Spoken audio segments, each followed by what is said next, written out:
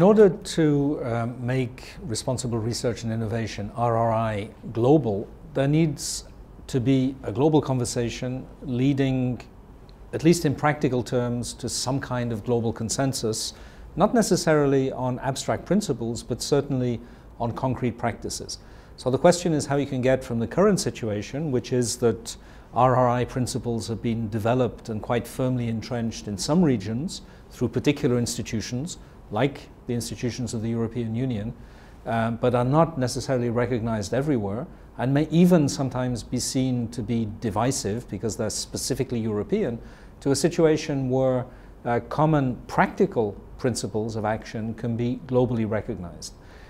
This is a very challenging task, but it's not impossible. It's been achieved in certain areas. Bioethics is a good example. Through the work of UNESCO, a Universal Declaration on Bioethics and Human Rights was adopted in 2005. I think there are some reasonably clear starting points here. One clear starting point is that Article 27 of the Universal Declaration of Human Rights exists. It is universally recognized, at least as text.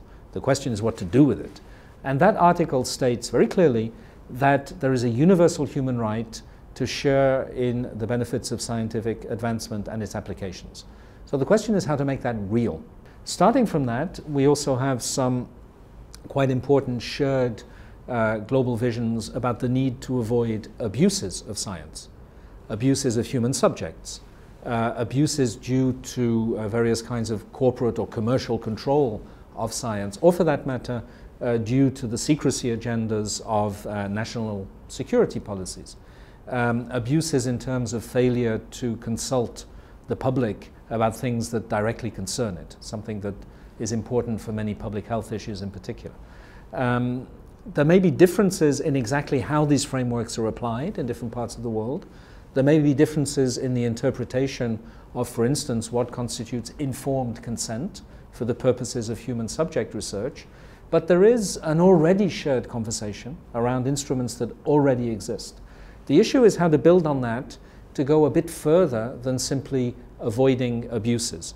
And in particular, to create a framework that, in a more positive sense, is actually conducive to equitable participation by all in the scientific process.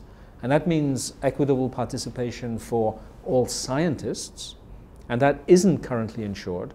Science is still driven by a comparatively small number of countries with strong scientific institutions. The number of countries has increased with the emergence of China, Indonesia, Malaysia, and others, Brazil, as major scientific players in global science, but many parts of the world are still left behind. Those parts of the world share in that human right to participate, and we need institutional efforts to make that right to participate real. Secondly, I think we still have considerable deficits in terms of the connection between science and society.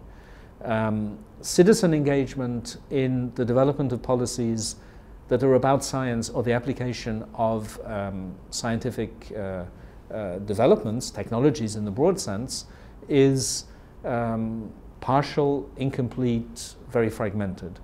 There is some good practice in various parts of the world, but it really needs to be built on.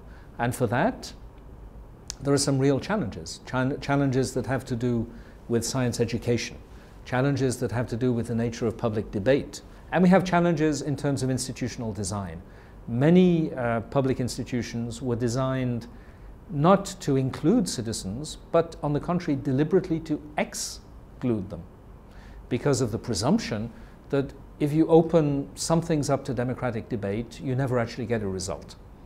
And examples to do with, say, civil nuclear power, or to do with major environmental projects or projects with environmental impact like dams and motorways and so on, there is a feeling in many policy circles that if you start including the public in such discussions, you just have 20 years of inconclusive debate.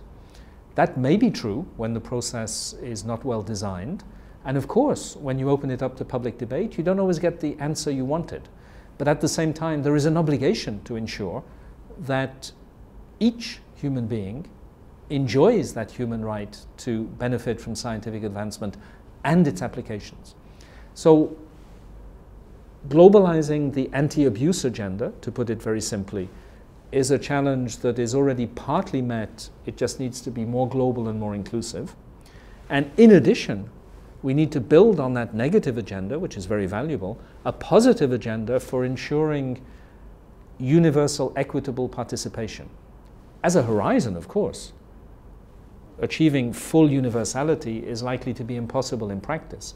But aiming towards it and seeking gradually to improve the level of engagement and inclusion is something we can definitely do.